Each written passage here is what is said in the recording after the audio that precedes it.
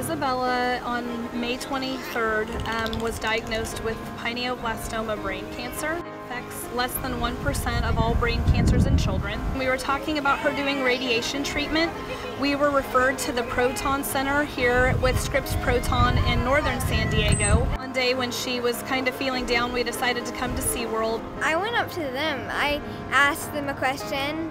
I didn't hear them at first when they told me, when they said how many whales were in the show. How many whales are there here? And he's like, there's 11. Do you want to meet them? And well, I got to come face to face with them.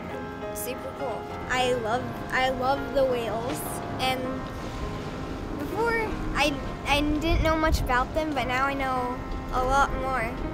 And it's just amazing. I've gotten so close with Izabella just because I randomly met her, and we get to meet so many people and talk with them about the whales and share the whales with them, which is one of the best parts about my job, is how many people I get to encounter and get to meet and get to know.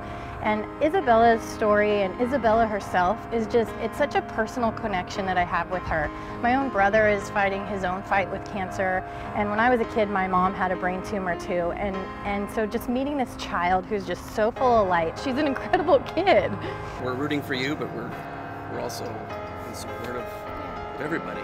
She's made a lifelong friend in me. I'll be her big sis forever. I love you, little sis.